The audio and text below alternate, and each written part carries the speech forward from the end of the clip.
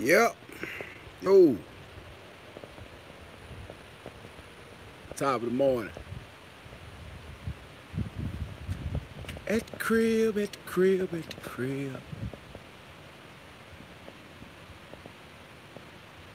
Real been take care of the day, you guys. Where y'all at? Yep. Look like we got a good signal going on too, so we're gonna roll with that like that. Good morning, people. All over YouTube land. What's up with y'all, man? You know I came drop some knowledge on y'all this morning. You know that what I do. I came to see y'all this morning. I was out walking outside, and I was like, "Hey, man, I don't hear nobody too much talking about this truck and trailer registration, these tags and all that stuff. You know what I'm saying? Besides mostly, hey, good morning. Besides mostly CDL guys, because it's pretty straightforward that they got to get a portion tags and everything like this. But you know what I'm saying? As far as non-CDL, it's a little bit less intense of a process of getting the truck registered and the trailer registered and your tags that you need. But you know what I'm saying? A lot of people on YouTube don't speak much about tags because their situation of owning vehicles aren't the same. Some people rent vehicles, some people lease vehicles, some people borrow trucks, some people pay. Jane Nelson, he tell them a regular 26K tag all the time. Well, yeah, to the extent, because when you say, hey, it's a regular 26,000 pound tag, that doesn't just always be the end all be all, because the person in the office has to know what you're exactly talking about, or you will end up with the wrong, I repeat, the wrong 26,000 pound tag. There's a few different ones, and that's why I'm making this video, because if you get the wrong tags, trust me, you'll find out. You're going to find out. There ain't going to be no good way, because certain tags are for certain things. Like, I'm gonna give y'all an example in just a second. Let me go through these comments and see what we talking about this morning.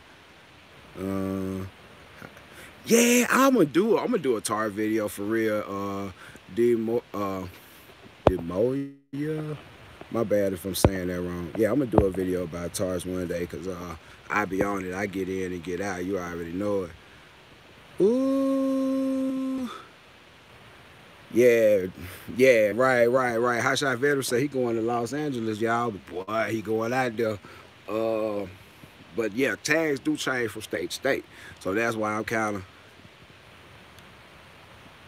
Nah, man. Hey, what's up, Toe Piglet, man? Nah, you don't want to get you with the wrong tags, man. Them police don't play. It's gonna be a different situation. You know this personally because you're a company owner, man. So you know it's a consideration. So what I wanted to touch on was the fact that there are about 3 different 26,000 pound tags available. And I want to go back and clarify something, because the objective of buying tags is to charge you for the weight that you are considering carrying. Normally, when you buy a truck in a state, just personal use, not going to pull anything, they'll automatically set you up with a 10,000 pound gross vehicle weight tag in most states.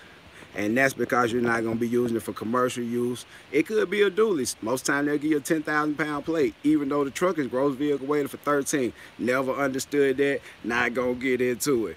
But you got to understand that there are things called farm tags that you really can't leave the state with.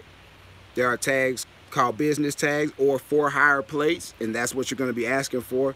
And those are recognized throughout the United States for business purposes and commerce in order to make a profit. And that's what you're going to ask for. I had a question from a subscriber that asked, you know, do you need the trailer in order to go get your tag for your truck? No, you don't.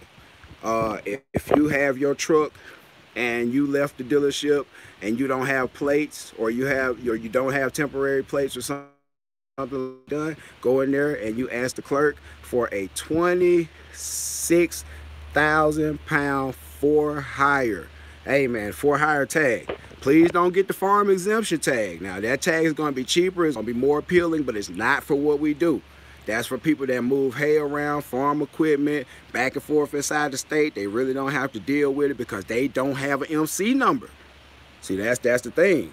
You know, you understand, if you're an interstate commerce carrier where you cross state lines, you need to have an MC number. These people operate under a US DOT number given that's specifically for their state. So don't get that tag. So in Mississippi, it's a little straightforward. Let me see if I can put my flip-flop over the tag.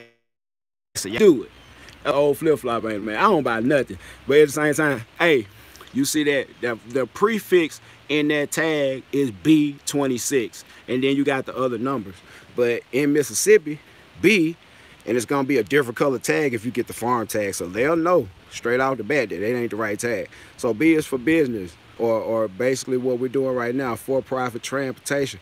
26 is the weight. So straight off the bat in Mississippi, they're gonna tell on you. If you got the wrong plates on there and it's rated for something else, and you got this shit on a dually and it don't work right, they'll know immediately. You know what I'm saying? But like I say, registration. Now, one thing I've also been asked about on registration is, would you rather put the truck, register the truck in your company name or your personal name? For non-CDL HotShot, it's really up to you.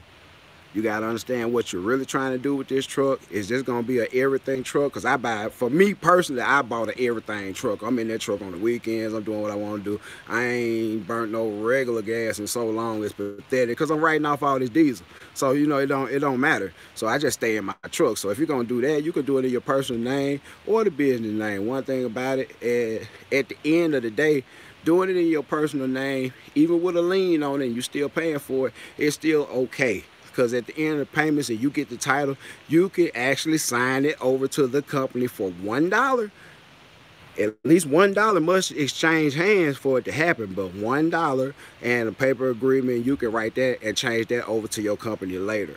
But yeah, just for the sake of argument, non-CDL, you using the truck for everything. It's a cool truck. You like it. It's clean. You driving it on the weekends and stuff. Yeah, put it in your personal name. And if you have to unhook and go somewhere and run somewhere and get something in the midst of when you unhook, yeah, you can unplug the ELD when they pull you over. It's in your own name. It's not a company truck anymore. Take the magnets off and roll.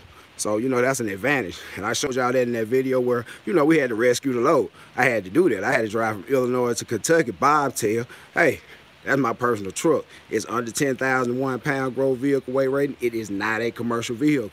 I drive that truck to the moon and back with no ELD, as long as I don't have a trailer hooked up and it's not furthering a load.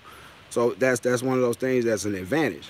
But like I said, live don't have to be long, man. I just want to touch on that. I want you guys to understand that there are some pitfalls in trying to sometimes save money. And if you see the price of that tag and you think you want to try that, just know DOT want to try you. Just know that. And it don't matter what state you're in, they got farm tags for every state. If you come out here and you run over these state lines and you go through these scales and you get inspected on the road in progress of moving the load and they find you out of compliance for basically anything, but registration is especially, oh, that means you trying to ride on these highways and wear down this road and not pay your part. So they're going to put you out of service. True. True. Thumbs up if you know bad registration is out of service. You ain't even supposed to be riding around like that because the registration ain't right. That means the insurance ain't right. You might have the coverage, but it ain't right. With the tags you got, you ain't even supposed to left the state with this stuff you carry. So you can believe that insurance company gonna try to look for that loophole not to pay that claim, and you're gonna be stuck with that. You know what I'm saying? Damage claim, late fee, whatever it is, you're gonna have to deal with it. So to forego all of that, man, when you go in, and you're going 26,000 even, not 1 pound over, 26,000 even, business tag for hire, and you'll be good to go, man.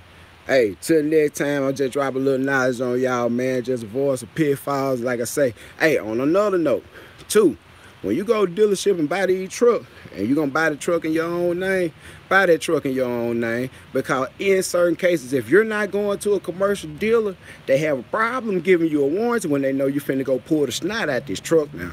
They got some stipulations, stuff changed. You don't want to get caught up in there, so it ain't their business what you finna do. If you got to buy 2 tags, I did that one time. I bought a truck, I got it registered to me straight from the dealership, but it wasn't the right tag because I didn't tell them, hey, I'm finna put a 26,000 pound tag on here. I bit the bullet, bought the first tag in the dealership, paid for my little fees and stuff. Thumbs up if you think this smart.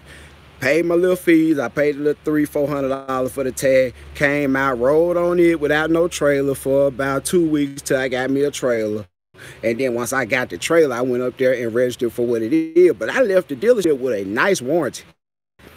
Yes, sir. You might have to buy 2 tags, but you most definitely won't have your warranty in jeopardy because it ain't they business what you finna do with that truck. Because 2,500 more like the F-250. They know you might pull some, but it ain't they business. If you didn't buy it in the business name, you didn't use business credit to get it, it ain't they business. And if did, go to a commercial dealer. They have better warranties, they have better service plans because they deal with people that pull for a living. Thumbs up for the right dealer, for the right equipment. Thank you, and y'all be blessed.